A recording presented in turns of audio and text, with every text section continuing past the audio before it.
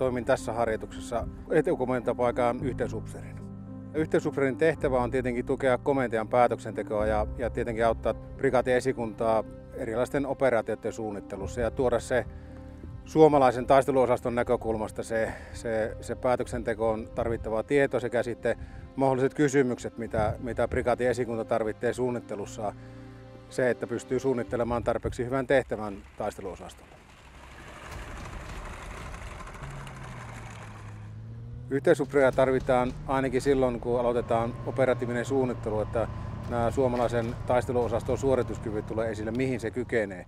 Mutta yhteysupseeria tuntuu tarvitsevan jatkuvasti, että aina tulee erilaisia kysymyksiä suorituskyvystä, tämänhetkisestä valmiustilanteesta, mikä on tehtävä suoritusvaihe.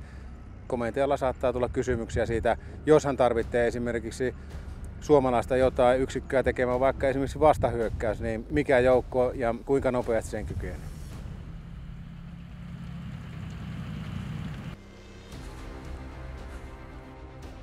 Se, että pystytään tekemään nopeammin päätös ja pystytään tukemaan sitä päätöksentekokykyä, että onko meillä kyky esimerkiksi tukea prikaatin taistelua jollakin suorituskyvyllä, niin totta kai se jouhevoittaa sitä, että se kysytään suoraan yhteysupseerilta siinä suunnittelutilanteessa, eikä oteta sitten toimivia pitkin yhteyttä sinne yksikköön ja kysytä sitä, niin siinä saattaa tulla ratkaisevaa viivettä.